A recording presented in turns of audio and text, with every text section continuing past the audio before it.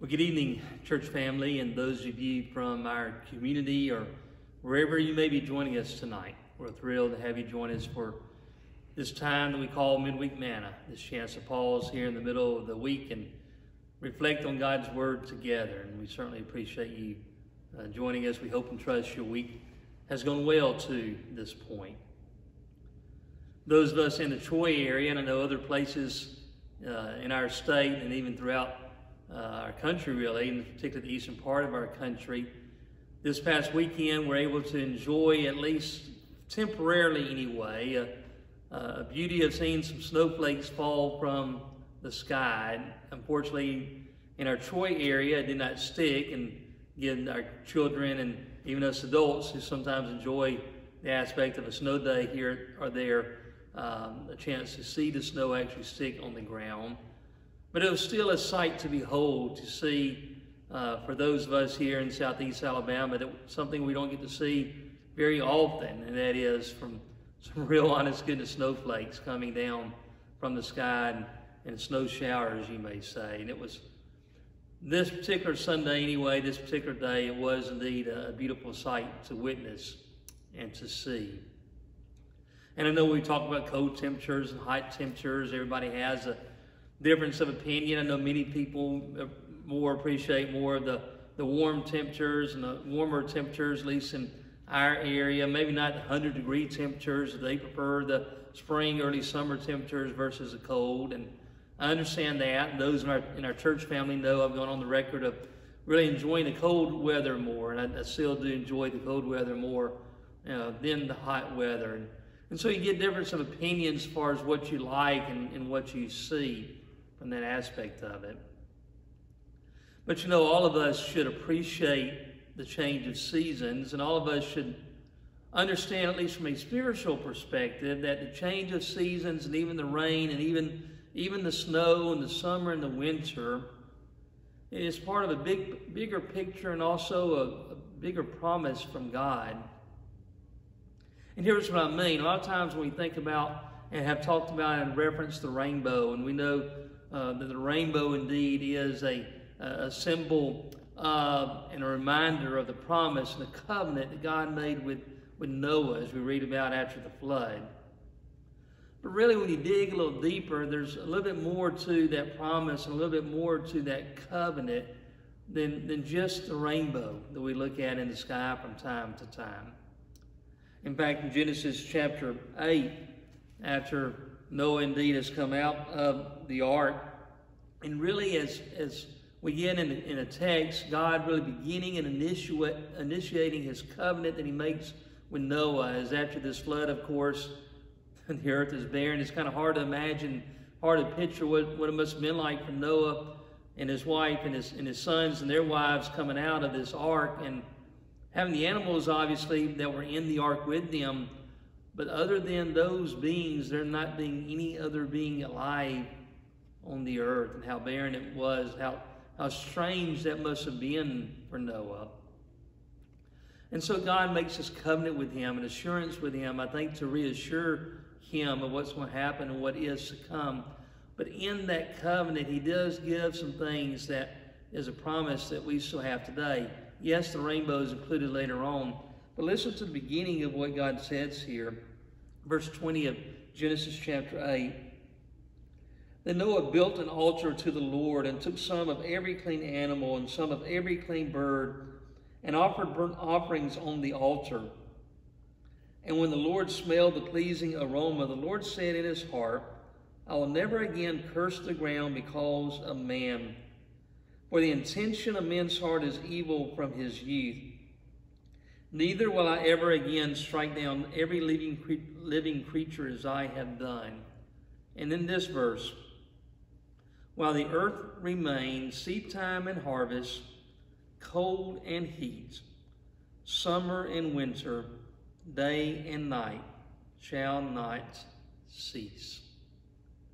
It's really part of the covenant that God makes here with Noah, and really with all of us, is that when we have the change of seasons as we do, when we go, as words here in verse 22, when we go from seed time to harvest, from cold to heat, from summer to winter, even from day to night. All of those things that happen in a natural way, in a natural order. Yes, they should remind us of God being the creator and God being the great powerful creator that He is. And of course the amazing thoughts that go with that along the lines of the fact that even the creator wants to have a relationship with us, as we talk about from time to time. But it's also not just a reminder of God being the creator. It is a reminder of the promises that God makes and He continues to keep. The covenant that He made here with Noah, that as long as earth remains, as long as you may say as the earth keeps spinning, that there will be seed time and harvest. There will be cold and heat, summer and winter, day and night. These things that we get, those moments that we have, that even here in South Alabama, when it's more warm than not most of the year, that those moments we get like we had this past week, and even as we are in the middle end right now, these colder temperatures. Yes, some are bothered by it and some don't like it, but we put on the jackets and we go and we deal with it. But as we do so, let's also remember that this is a reminder that we can trust God, that He's keeping His word, that He's keeping His promises. You know, we talk a lot about trusting God, but I think it's important that we do that. It's important that we have these reminders that we can trust God, because we are His children, and we're like all children, like my children, like all of you that have had children, even grandchildren. You know, there's a process of trust that develops, that early on it seems like they trust you completely without any question. And then as they get older and they get into the teenage years, they begin to question whether or not they can really trust you, whether or not really the things that you say are true. And they say, well, how do you know that? Or why is that the case? And they doubt that in some ways. And then they begin to realize and understand that we as human fathers aren't perfect, and there are things that we don't always know and things that we can't always do. And they learn that, but they still get to the point of looking for us for advice, and even as you get older, looking and trusting things they say. And I think in a spiritual way, there's some similar aspects to that for us as children of God. Maybe as beginning stages of our spiritual growth, we have that same sense that we are trusting God completely, but maybe then we have some disappointments, as we talked about last week, that come along that maybe make us question, all right, why can we trust God? How can I know that I can trust God and trust His Word and know that this is best? And so we go through that stages, much like children naturally go through it, that maybe we wonder that and we struggle with that. And so I think it's good for all of us to be reminded, much like we need to be reminded from time to time that God does love us, just like we don't want tonight to have a day go by that we don't share with our spouse in some form or the other that we love them, or we don't share with our children in some form or the other that we love them. So we need to be reminded that God loves us. But I think we also need to be reminded that we can indeed trust this one that's called Jehovah.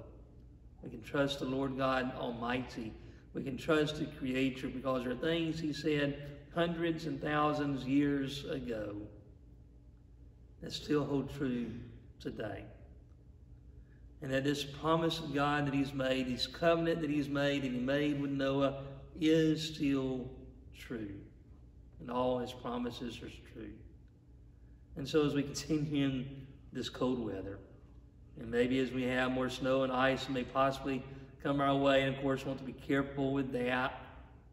But even as we get into the spring and even as we get into the summer, that we can always have those times and those seasons to be reminded that these seasons, much like the rainbow, can remind us and let us know that we can trust God.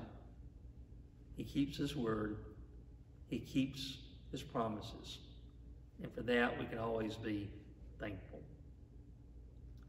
Well, again, thank you for joining us again tonight.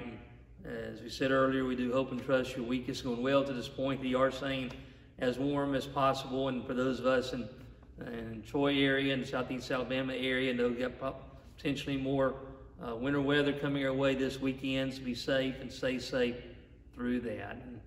And we hope and pray that you do.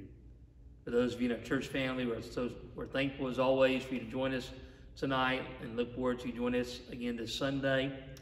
For those of you that may be a guest of our Collegedale church family and even perhaps watching one of our recordings for the first time as you watch this video, we're thrilled to have you join us for our Midweek Manna here tonight. And we encourage you and love for you to join us again. Perhaps you'd like to hear more about our church family at Collegedale. We love to hear from you. We love to connect with you. You can call our church office and leave a message if need be, or send us a message other ways, email, whatever the case may be, on Facebook. Please reach out to us. We love to hear from you. We'd love to have an opportunity to share with you more about our church family here at Collegedale. And we also invite you to join us again for our other recordings that we have, or even join us here in person. In fact, we invite everyone to join us for our worship this Sunday. We meet here in our auditorium, or I should say in our building, for Bible classes for all ages at 9 a.m. We also will assemble for worship this Sunday morning at 10 a.m. We assemble here in the auditorium. We also have our worship streaming in our fellowship room down the hall for those who deem it best to spread out perhaps a little bit more. And of course, with this Omicron variant going on, we are certainly understanding of those who deem it best to worship from home. And if you do deem it best to worship from home still, we will have our worship live stream also, of course, at 10 a.m. And we encourage you to join us for that. Again, we thank you for joining us tonight. And let's close tonight in prayer. God, you are so good to us, and we thank you for that. And as we do view and witness the change of seasons, well, not even the change of seasons, the change in our days, going from day to night, sometimes we overlook the fact that all of those things are not just a reminder of you being the creator, but a reminder of the great promises and the covenants that you make and the word that you keep. And a reminder to us that we can trust you.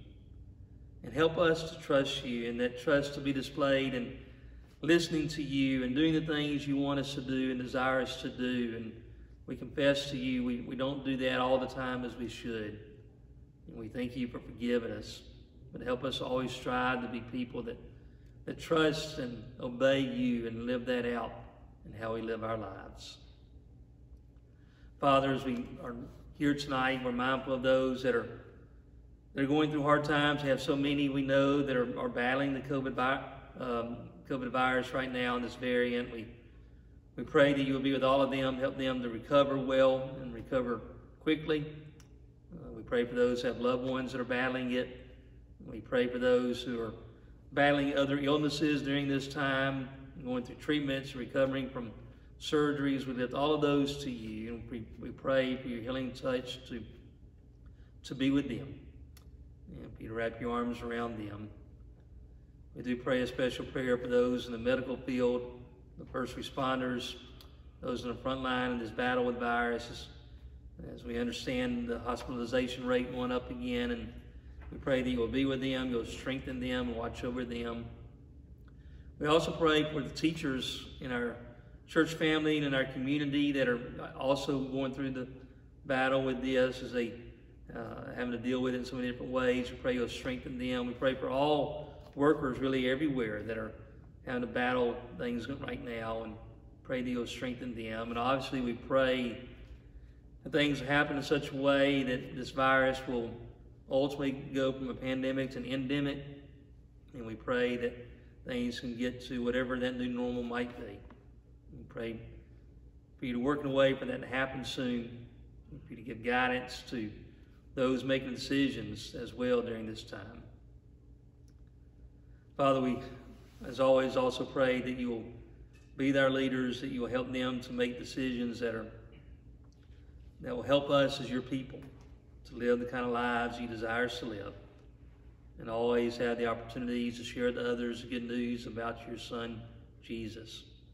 And we thank you for the gift of your Son, and we know as we are reminded of the great promises that you keep, that we can always look to your Son and to the cross to know and be reminded that all of your promises are yes in Jesus. And we pray this in your Son's name. Amen.